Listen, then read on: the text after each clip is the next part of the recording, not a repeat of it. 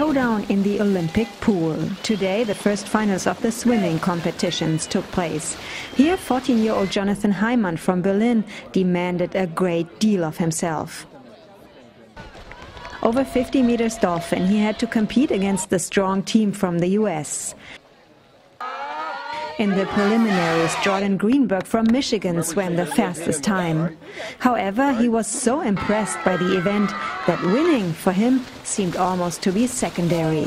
This was my first time out of the country, and coming here makes it very historic, knowing that this whole stadium was built by Nazis and back in 1936, and almost 80 years later, all Jews are competing here. It's just amazing.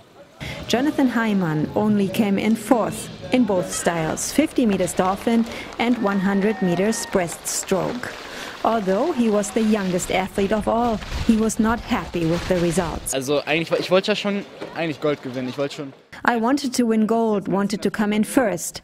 I am disappointed that it is only fourth place, but my favorite discipline is 100 meters freestyle, and this will take place tomorrow. So I am looking forward to that. Das ist dann eher so meine Paradedisziplin. At the end of the day, Jordan Greenberg won gold and silver, the latter in a new personal minimum time.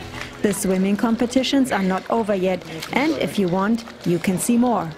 You can watch swimming at the Maccabi Games in Berlin here.